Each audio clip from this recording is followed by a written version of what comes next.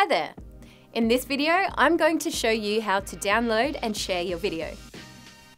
Okay, so we've just finished building our video. If you're giving Biteable a try for now on a free plan, we suggest sharing it with your colleagues to see what they think.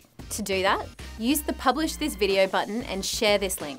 You can also share your video to your YouTube channel by clicking here, or to Facebook or Twitter by clicking here. Remember that your video will have a Biteable watermark until you decide to upgrade. The free plan is designed for you to give Biteable a test drive so you can see just how much quality video marketing can make an impact on your business. Now, to download your video. If you need to upgrade your account, head on over to this page. When you're on a paid plan, you'll see this download button appear. Easy.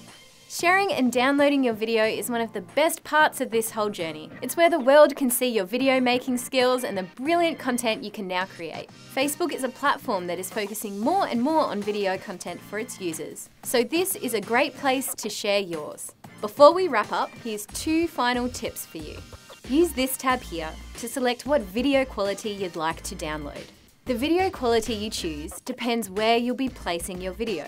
720p tends to work well for social media, but if your video will be used on your website, you'll probably want to download your video in 1080p. And finally, to see all the Biteable videos you've ever created, click back to your video library screen here. Once you start making a lot of videos, you want to keep your video library nice and tidy, so just click Add Folder, label it however you'd like to, and then pop your videos into their corresponding folders. And that's it! Congratulations on creating your video. Please feel free to share any links to your video with us. We love to give the best videos a feature on our social media and website too. As always, if there's more how-tos you'd like us to make, just let us know. See ya!